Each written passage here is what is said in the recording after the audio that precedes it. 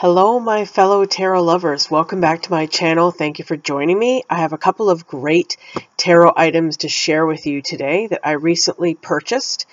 Over the Mother's Day weekend, my husband and my daughter both gave me a prepaid credit card as a gift for Mother's Day, and I used it this past weekend for a couple of great tarot items, and I got a tarot deck, which is the Raven's Prophecy Tarot by Maggie Stiefvater, or Maggie Stiefvater, however you pronounce that. Pardon me if I'm botching the pronunciation.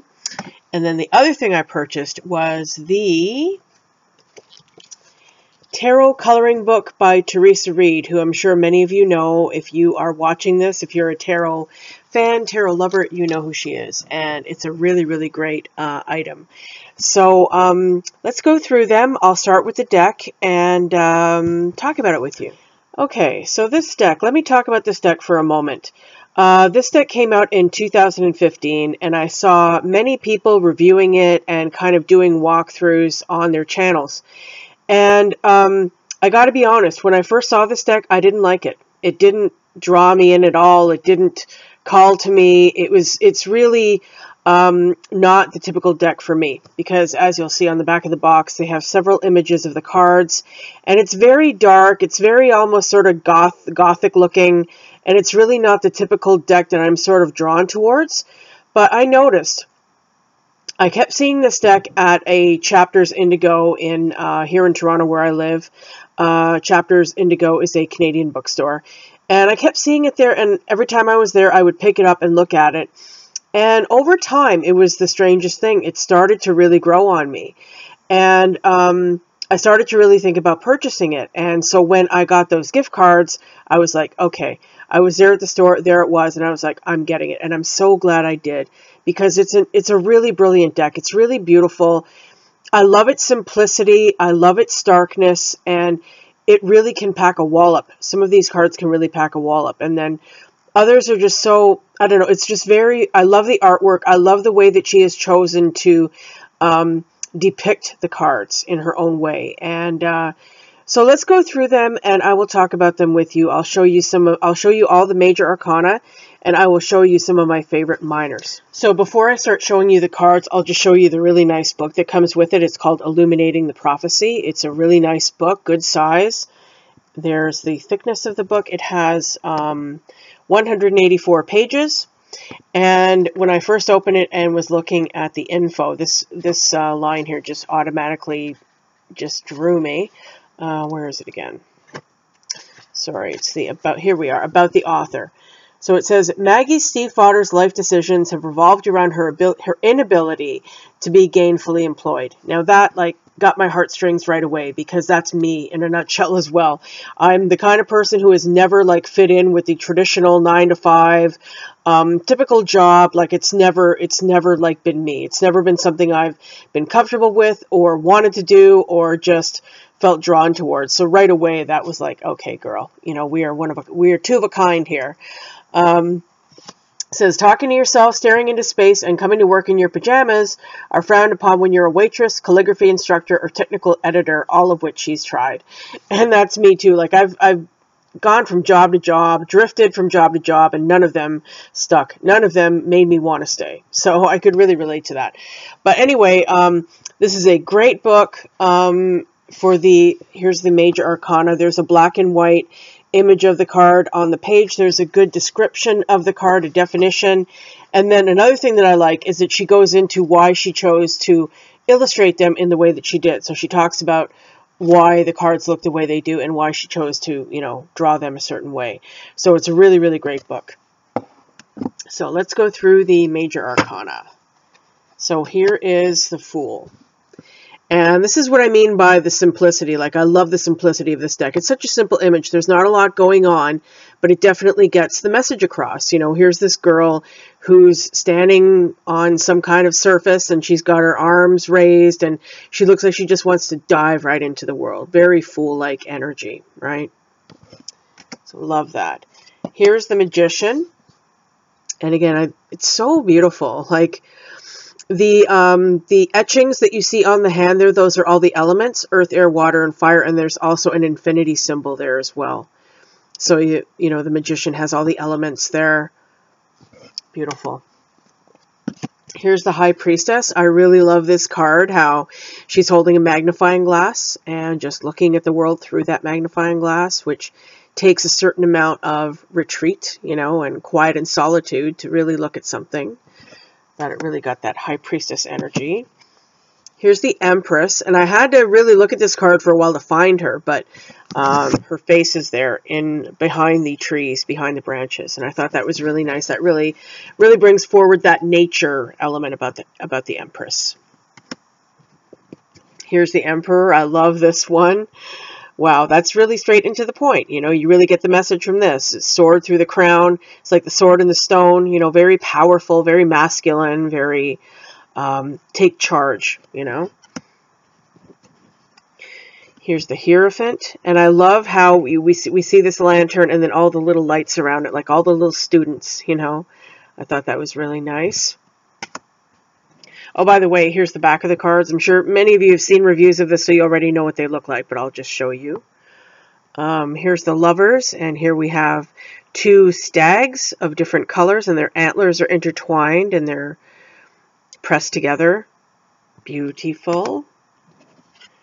Here's the Chariot, and here we see two dragons. There's a red dragon and a white one there, representing those dual energies that are driving that chariot. I love this Strength card. I love, love, love the Strength card. It is so, I just love it. The way that that fist is clenched, and you really get that feeling of like just firmness, like sticking to your integrity, going with your integrity and sticking to it no matter what, you know. I love that. Here's the Hermit, and I love that lantern in the cave there. Beautiful. Just beautiful. Here's the Wheel. This one is not one of my favorites, but it's pretty. It's a pretty card. Not one of the ones that resonated with me more, but it shows you the different seasons. The different leaves, the different foliage here represents the different seasons. And, you know, the wheel spinning, going through the different motions, always turning, always changing. Here's the Justice card, and here we see a scale that is off balance. Here is the Hanged Man, and we see a hanged raven in this case. I really like how, like it's sort of iridescent almost, like she's got a lot of rainbowy colors going on in here. So even though the deck appears dark, there's a lot of lightness in it, you know. Here's the Death card, and I think, oh, this is such an amazing Death card. I love that. I love, love, love this. So you can see sort of some of the rainbowy colors going on there on the skull. That crown, amazing.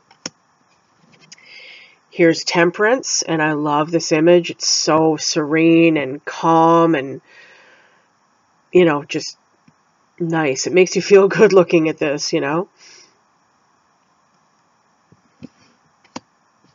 Here's the Devil, and I thought this was a very interesting Devil card, how we have the mask here on this person's face. I don't know if you can see it on the webcam here, but you can see a face behind the mask. So you know this person is wearing their mask, that, you know, the ego, the false self. Here is the Tower, and we see a person standing in front of this conflagration here. Is that the right way to pronounce that? I don't know, but anyway, huge fire going on here. Here's the Star, beautiful Star card. Again, very peaceful, very serene. You know, it just makes you feel like very calm and cool. Here's the Moon, and I love how this raven has the moon in its beak. And you can see the rainbowiness on the wings there. Here's the Sun, and this person has this very bright glowy sun in their hands, cupping it in their hands. Here's Judgment, and we see a crown on a book. And finally, the World. I love this World card. How we see the road that's just stretching on into infinity, you know, and there's also a road crossing it. So you have your choice of direction to go. You're starting on a new journey. I just really love this. I thought this was a really brilliant depiction of the world. So let me show you some of my favorite minor arcana. So here is the Knight of Wands, and here we see a sword that's just on fire. You know, you really get the sense this person is raring to go, and they're going to take no prisoners. Here's the Queen of Wands, and oh, I just love this. Look at those lips and the fire coming out of them. I think that's amazing. Here's the Seven of Wands, and I really love this one, how that hand is over the flames and it's protecting it from the water, the rain that's falling. I just thought that was so awesome for the Seven of Wands, you know, like standing your ground and defending your territory, defending your views. I just love that. Here's the Knight of Swords, another awesome knight card, and we see scissors with blood on them. Yeah, that's Knight of Swords, all right. You know, this person can do a lot of damage. And they can hurt. They can hurt with their words, right? Here's the Eight of Swords, and I thought this was amazing how this this hand is clenching this other person's arm, like, you know, holding them in place and, you know, restricting them. I thought that was great.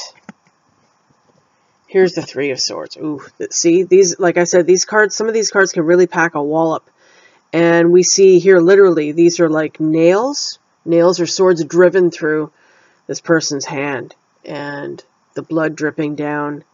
Yeah, that's pretty brutal, but to the point. And very accurate in its illustration. Here's the Page of Coins. And I just thought this was really sweet. See, I love the simplicity here. Like, it doesn't take a lot of bells and whistles and a lot of stuff going on in a card to really give you a sense of what the card's about, and this is a perfect example here. So we see this little budding plant in this pot for the Page of Coins. Here's the Nine of Coins, and you can really see the rainbow colors going on with this rose here. I just thought this was so beautiful. So beautiful. And it says it all, you know, beauty, luxury. It just really gives you that sense of pleasure, you know, and just enjoying beauty and enjoying life. Here's the Six of Coins, and I thought this was really nice. We see a lot of cupped hands in this deck, and these hands are offering these roses to somebody. Very beautiful. Here's the Nine of Cups. Again, a lot of rainbowiness going on, and you can see all the ravens in the sky. They're just flying around having a great old time. You know, so yeah, there's a really happy vibe to this card. Here's the Two of Cups. Very similar to that Lover's card that I showed you from the Major Arcana. The two different colored ravens that are close together and snuggling together. And then finally, the Five of Cups. And I thought this was a really great depiction of the Five of Cups. It looks really sad and you know, gloomy. And I just thought it was awesome. So yeah, when I look back now, I'm surprised at how I really didn't like this deck at first when I first saw it, and it really didn't call me in, and now it's like, I just love it. I just absolutely love it. So that is the Raven's Prophecy Tarot. I haven't worked with it yet, but I am looking forward to starting. So now let me show you the other tarot item that I got. So now let's talk about this tarot coloring book by Theresa Reed, who has been in the tarot world for many, many years, and I believe she's also known as the Tarot Lady. But this is amazing. Like, not only because it's a coloring book. Here, let me show you. It's also spiralized, so it's really easy to open and work with. You know, you can just lay it on a table and work with it very easily, which I love. And so what it has is one page is a blown up version of the Rider-Waite version of the card. So you've got lots of room to color, lots of room to play and move around. And also on the other page, it has a description of the card. It tells you the element. It gives you like kind of a summary line, and then it gives you a the upright definition and the reversal. But what I like about this the most is that it explains the symbology. So here it says, notice the symbols, okay? And for the Seven of Swords, it's the soldiers in the background and the colors that the Rider-Waite version of the card used. So it explains what the what the soldiers in the background mean, and what the colors that Pamela Coleman Smith chose to use in the Rider-Waite version, why she chose those colors and what they represent. So that is what I really like the most about this book, actually, is that it gives you that information at a glance. And I think it's a really, really great resource to have for anybody who is studying the tarot. And also, when you're coloring, I mean, it's a really good opportunity to meditate on the card, because it's going to take you a good amount of time, and you're going to really be taking in everything on the card when you're doing the coloring, right? So I think it's a really good way to study a tarot card, to kind of absorb a tarot card, the energy of the card and the meaning of the card. And then you also have this great stuff on the other side here. Like I said, the definition, the reversal, and the symbols.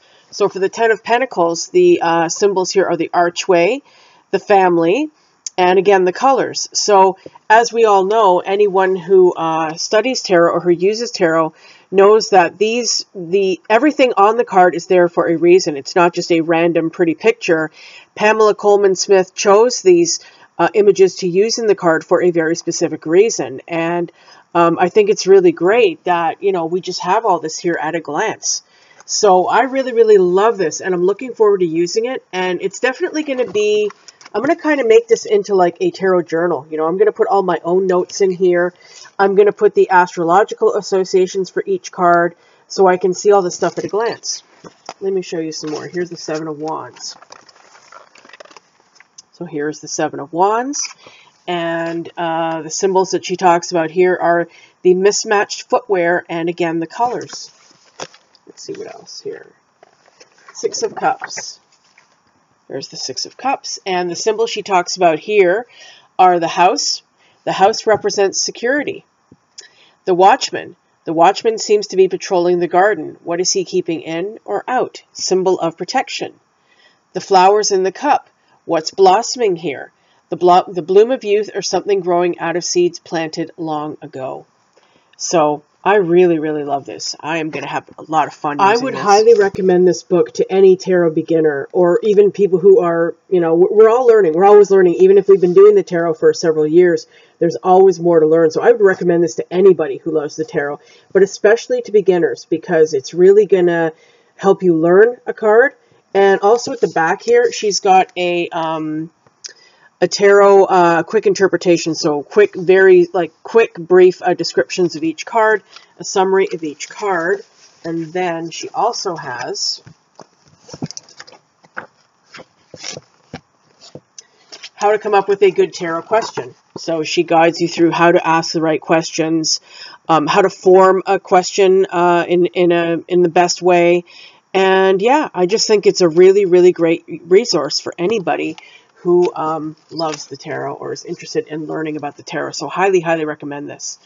And of course, I highly recommend the Raven's Prophecy Tarot as well. It's an awesome deck. And I hope you guys enjoyed this video. Hope you enjoyed my show and tell with you. And I will see you again soon. Thank you for watching. Please subscribe, like, and share if you did enjoy the video. Thanks, guys. Mwah. Bye for now.